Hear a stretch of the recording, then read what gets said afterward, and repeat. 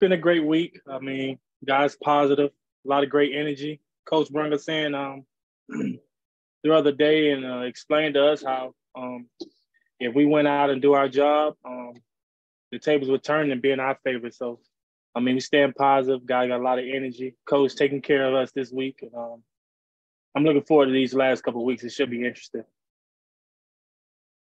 Yeah, Matt, definitely glad to meet you. And this is Alan from the Alan Aaron Sports Radio Show. Definitely, you had a big game too. This last game, you had 8 tackles total. Talk about your performance to help the team out and help them win this first game. It was all a collective, man. Special teams played well. We came in, we had a plan on special teams. I mean, I feel like it starts there. I mean, offense played great. Quentin Darmody came out and played well the last couple of weeks, man.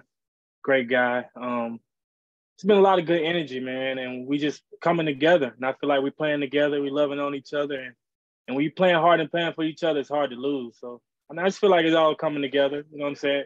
It takes patience like this for a startup league. Guys ain't been around each other that long. I mean, it takes a couple weeks to gel and understand what you know what I'm saying, who you playing with, what's on the side of you. You know what I'm saying, and just taking the next step. Matt, how you doing? This is Kyle Nash with the 3-point conversion. Good to meet you. You know, you had mentioned that there's the talk of the 33.3%, right? If you guys win out, you have a shot at the playoffs. With coach saying that to you, has it started to get into kind of a playoff atmosphere there in practice and as you prepare for the Renegades this weekend? Oh yeah, guys are locked in. Our energy, playoff starts now. If you think about it, you get in the NFL, you got your divisional game. You got your divisional, you know what I'm saying, the divisional rounds. And just like the last 5 weeks, man, it's playoff time. So it's win or go home. So you lose a game, you packing up. And I'm not ready to pack up. And these guys not ready to pack up either. You can see it in their eyes where they focus and locked in on these days that coach giving us. So it's been great days. So I'm excited what these next few weeks gonna bring. And a quick follow-up to that, Matt, on that path that you mentioned, you got 2 teams that, well, let's just say you owe them. On the way back through in the form of the Renegades and the Brahmas as well later down there. Does that add a little bit more spice to what's upcoming?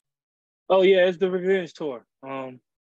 We took our beatings the first couple of weeks. You know what I'm saying? I feel like it's the revenge tour. Guys locked in, and we got a lot of competitive guys. You know what I'm saying? So, and these guys we have around us, these guys don't want to lose twice. I can see it. You know what I'm saying? I can feel it when we lost to them the first time. I just feel like we all coming together, man. Coach is challenging us the right way, and we responding well. So I feel like we took our punches. I feel like it's the revenge tour. Matt, how do you go about kind of taking the win that you guys had, and how can you kind of turn that into some momentum going forward in the next couple of games? What can you guys do to do that? It's always good when you go 1-0. You know, it feels good. Everything tastes better. Food tastes better. Drinks feel better. You know what I'm saying? So. It's just building off that, you know what I'm saying? Knowing you beat the best team in the league. If you can't build off that, something wrong with your heart. You know what I'm saying? So it's like I feel like we have something great to build off of. We got a lot of great guys that believe, coaches that believe. You know what I'm saying? And so, like I said, the revenge tour, and I'm looking forward to the next couple of weeks. Hi, Matt. Jeff Barnes from Team MBS Media.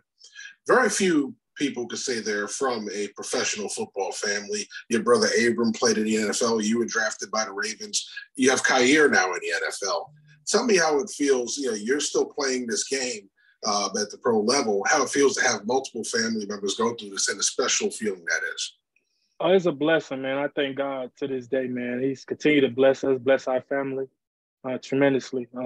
I got to thank God first, man. It's a blessing. I'm just glorifying God for the tools He blessed us with and the way He put in our lives and our family. We're just taking advantage of it and glorifying God. So, I mean, it's a blessing and it's an honor to continue to grow in this league. You know what I'm saying? It's a great league. I mean, so it's a blessing. Like I said, without God, I don't think it's possible. So we just glorifying God and just enjoying our blessings. In 2020, you were a DC Defender. Hey, you come out, you're 0-6, and you get that first win against said team. How did that feel? Oh, it was a great feeling. It was no hard feelings. I love DC, man. I had a great time there. It was a great time there. I love the guys that's on their teams. I mean, the guys on our team before, it was great. I mean, like I said, it's been a revenge tour. We got to get right, man. We got to turn the ship. We've been we had our sermon the day before the game about Fridays and Sundays coming. I feel like it's to turn the table, man. God is shining his light on us, and we're going to do great things in these last couple of weeks. Yeah, and you kind of helped out one of your teammates. We had Katie Cannon on here, and you were the only player that he recognized or actually played with. What did you kind of tell him about this team to kind of make him feel at home? No, I just told him come in and be him, man, because I knew him because I played with him in Canada. I played with him indoor football, so I already knew what he could do. I just told him come be you, man, because I know how Quentin was confident in his arm right now. He's gonna throw it to you.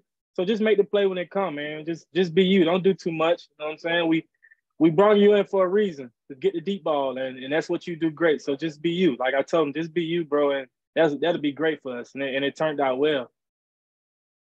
You know, Matt, you as a team had been trending up for some time. Even Coach Barlow, after the game, had mentioned that you guys were looking to pop. I'm sure he would have preferred it not be against his squad, but nonetheless, like he had said that you guys were looking to pop.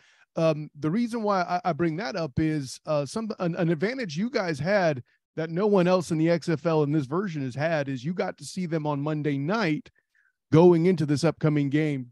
Was that kind of like a little scouting opportunity? Did you learn anything from watching them on that Monday night game going in? Oh yeah, for sure. Because I mean, you can't do too much. It's a short week. It ain't too much else you can put in. You know what I'm saying? So we know what they was coming with. We know how the game was gonna come, and it was a lot of motivation came after that game too. Because after the game, you can hear how I guess they played Seattle this week, and Seattle players were saying how we get to play against the undefeated team, and so it was a lot of motivation into that too. So yeah, we was locked in. We watched it as a team. We was locked in. So I mean, they couldn't change too much because in the short week, it's hard to, you know what I'm saying? It's hard to put in a lot of new things. So I mean, they didn't change a bit, and we was well prepared. Coaches did great, and that was a great outcome. Matt, I wanted to ask, what was the biggest highlight for you outside the win? Obviously, what was the biggest highlight post game from that win on Saturday? Coach Buck getting his first win, man. That was the highlight, man. I was happy for him. He working so hard, man. He challenging us the right way, trying to take care of us. He doing the best he can. I mean, it's his first time, and I could see it in the energy and the love he had for it. And so, for him to get his first win and get his first bath, it was amazing, man. I'm happy for him, and I'm happy for the way this thing turned around for him too. I know you're on the other side of the football, but what have you seen out of Quentin Dormandy? I mean, you mentioned the last 3 weeks. He's obviously been on sync. What has stood out to you from what you've seen on your side of the football?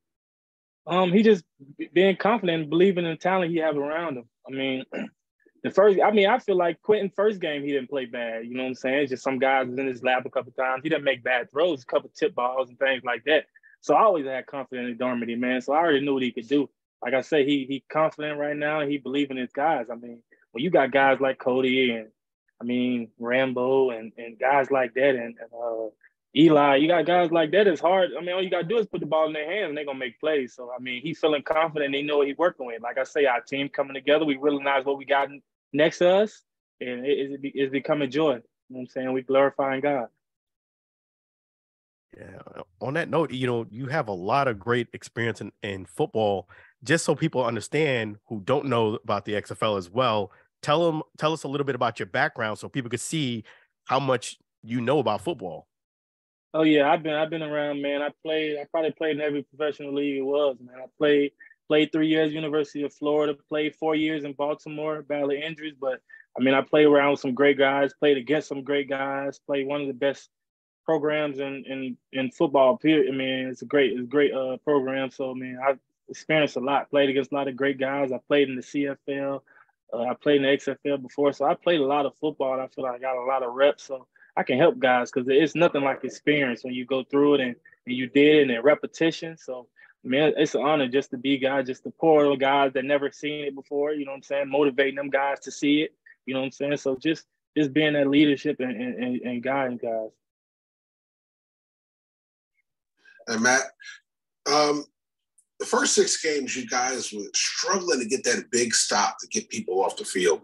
Tell me the mindset you guys had those last couple of series where you needed that big stop and you got it this time. Like I say, it's the revenge tour, man. It's like playoffs. So, man, it's got to be more communication. It got to be lock in more during the week so we on point and know what we dealing with, know, you know what I'm saying, watching film and know what's coming, you know, things like that. Just got to lock in a little more. Like I said, it's play all the time, win or go home. So, man, you locked in the moments, man. You know, you talking more, you recognizing things that you saw all week. So it's just a focus thing, just locking in and know it's the last player, you go home. So we locking in a little more and believing in what our coaches putting in. They putting in great things, you know, and doing great things for us. We just got to do our job. You know, Matt, I got to ask, I'm curious. So you got the big W this week. Do you feel like, as you've gone through practice this week, that's led to you guys to having better practice? Have you been more productive in practice now that you got the W under your belt? Oh, yeah, guys, you know what I'm saying? Guys not moping around, guys confident, you know what I'm saying, and believing. When you're confident, believing, and have faith, you know what I'm saying, that gives you a different kind of spark, a good kind of energy. So guys seeing things, you know what I'm saying, doing things that you know what I'm saying? So you feeling good and you feeling confident. So it's like you build off that all week and then you go in the game and you're able to play fast because you're confident in what you preparation. You know what I'm saying? You're confident in your preparation. So you make plays and doing things. So the game slow down a little bit. You mentioned your experience, and since you've had, you know, your fair share of coaches, Coach Buckley, how would you say it's been working with him? Oh, it's an honor, man. I love Coach. He been around the league. He's seen a lot of things.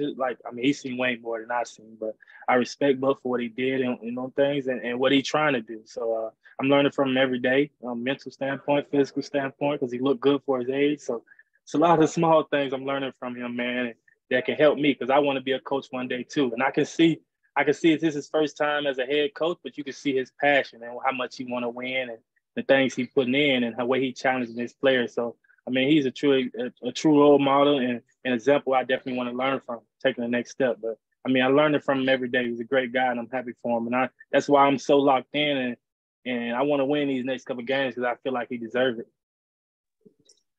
And Matt, you're definitely one of the leaders in that secondary, if not just on that defense alone. When you have those breakdowns, we've seen guys with the blown coverages, we've seen the missed tackles that led to big plays.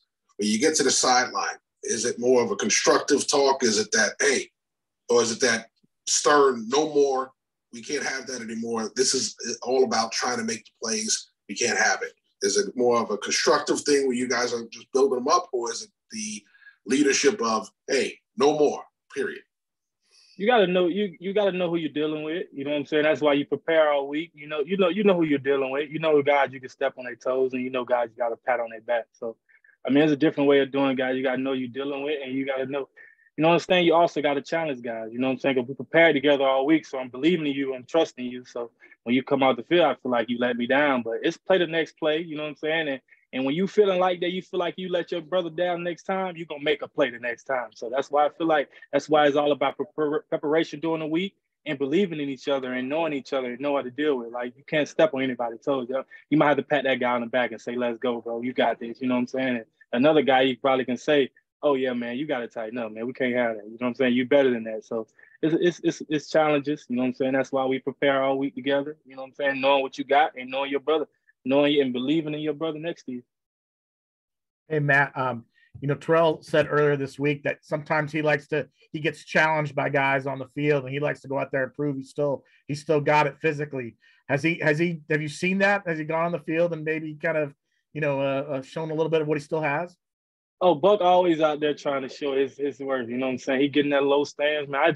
I actually learned that from him, man. Staying low all the time. You know what I'm saying? The whole play, before the play, always being low. That's one thing I learned about Buck. But he always trying to show us his little feety guy. You know what I'm saying? To show his little.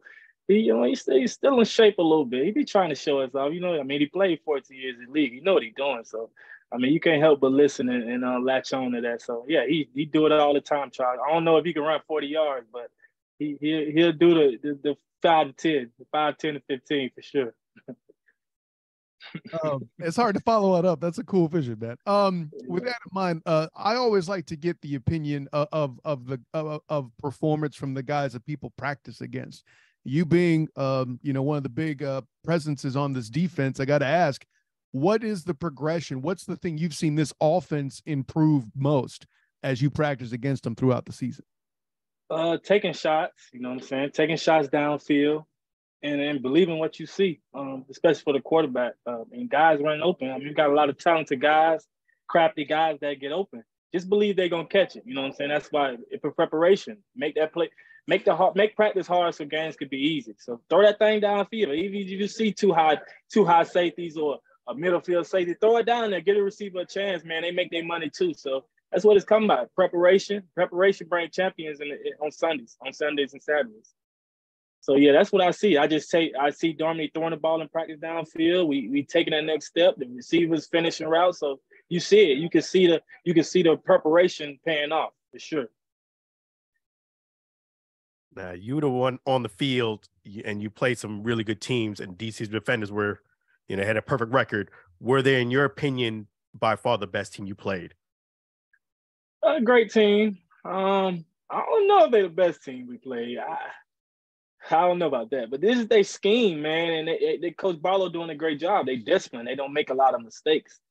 Compare them to most teams in our league. We make a lot of mistakes. Shoot yourself in the foot. They don't make a lot of mistakes. And against us, they led the penalty column, so and it shows. So they don't make a lot of mistakes. But I don't think they're the best team though that I've seen though. But as far as schematically, they probably. But as far as talent, nah. They just doing the right thing. They just well coached for sure. Time for a couple more, guys. Nothing? All right. Thank you, Matt. Appreciate you. Thanks, Matt. Thank you, guys. Appreciate you. Thanks, Best Matt. wishes to you. See you this Thanks, weekend. Matt. Good luck this week. All right. Thank you so much, guys. You're welcome.